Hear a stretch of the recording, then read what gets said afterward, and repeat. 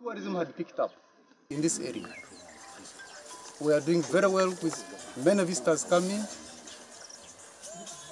Kabwoya Wildlife Reserve until COVID set in.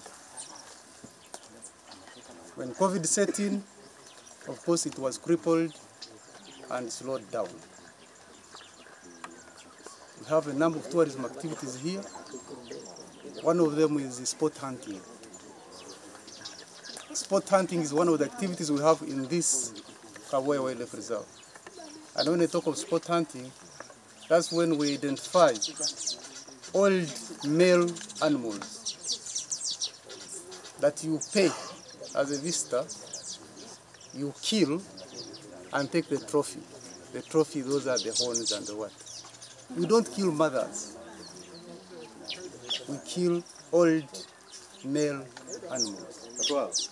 Because the population of animals have increased, unlike in the past during the war times, so they are able now to take visitors around and they view the thousands of Uganda cobs, which are now around 7,000 in number.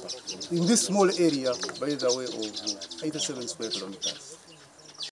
The COVID-19 has increased poaching, lockdown increased poaching, but we are in charge.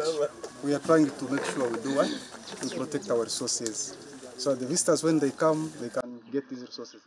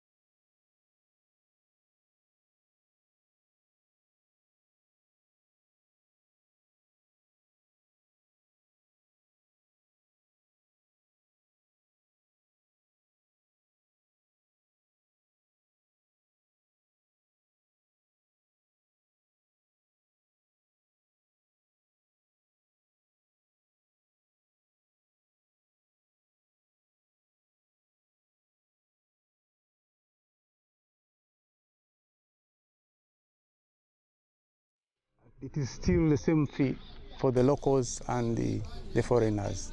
We have not subsidized it for the locals yet, but we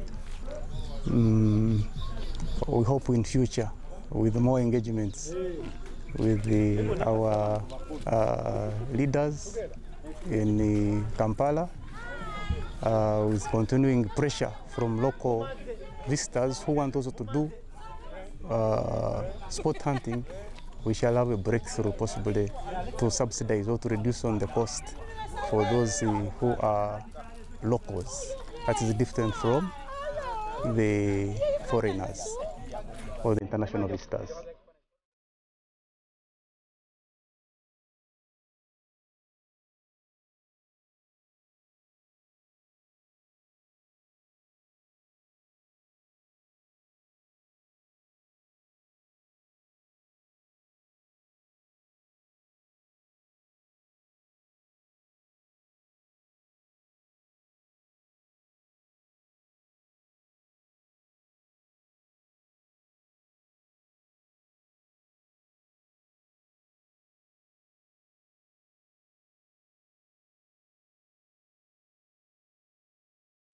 Percentage that goes to the district, there's a percentage that goes to the Community Wildlife Association.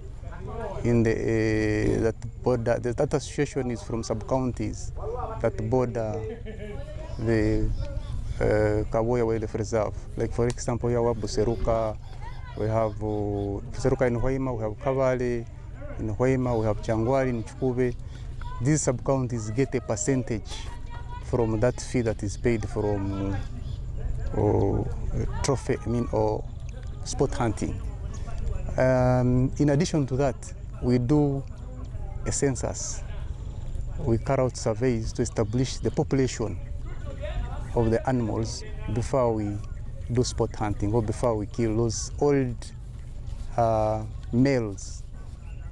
So I think it is 2%, yes, 2% of the population is what we normally target. And 98% of the population remains free to multiply. Yeah? So we are not finishing animals. We target a very small percentage basing on scientific surveys or census that have been carried out before we do spot hunting.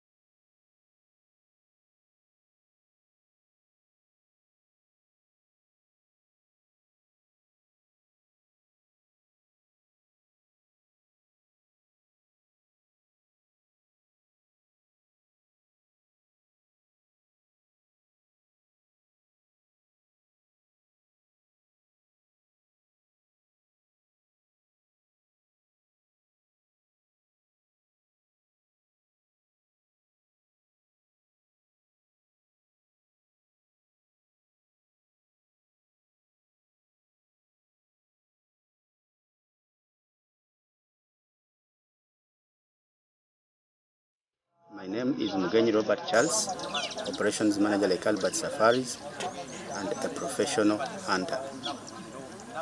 We do spot hunting on Kabwoya conservation area.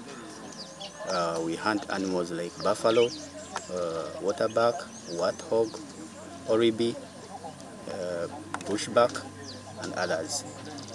We have more than one concession in the country. But currently, we also operate a lodge on the concession. We do sport fishing as well.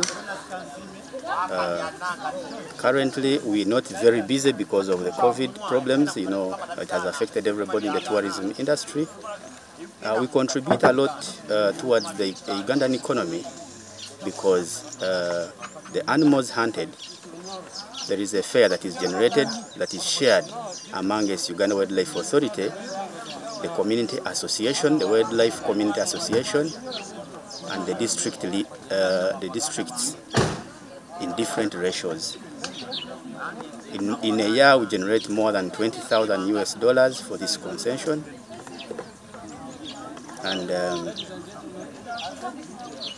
this year, we had some issues with the COVID, which greatly affected the performance of the activity on the concession. We also pioneer the anti-poaching on the concession because we have 7 of our wildlife scouts who are ever doing patrols every day on the concession, collecting snares and running after poachers. We have arrested many poachers this year, and more especially when the lockdown started. You know, these fishermen, the lake, they had closed it and everything, so there were a lot of poachers. So the boys did a very recommendable job, and some of them have been sentenced to prison, the poachers.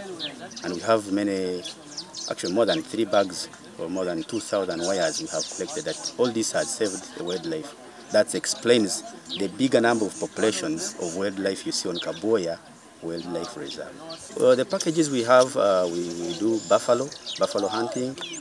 In the package, we can give you a package and then they include a buffalo or a bushbuck. It depends on the client's interest. Some clients are collectors, so they come for specific species because like a Uganda kobe, you can only get it in Uganda. So basically, it depends on the choice of the animal that the client likes to take. The prices are determined, apart from there is some money you pay extra to the company, but the trophy fees that are paid, those ones are a must before the client exports his trophies. For a buffalo is $1,800. A waterbuck is $800, a bushbuck is $600, an oribi is $400, and a duiker is $200. These figures vary with different concessions. We are trying as Lake Albert to negotiate with the Uganda Wildlife Authority to promote local hunting, because on the concession we have so many Uganda cobs, and you know, when the animals become too many in an area, you know, all the problems they come with in breeding, etc. So we feel it's like a resource that we can utilize as a country, and then the Ugandans also benefit, because the Ugandans want to spend their leisure on hunting. So it's something that is being worked on with Uganda Wildlife Authority. Maybe with time we shall have a fair rate for the Ugandans as well.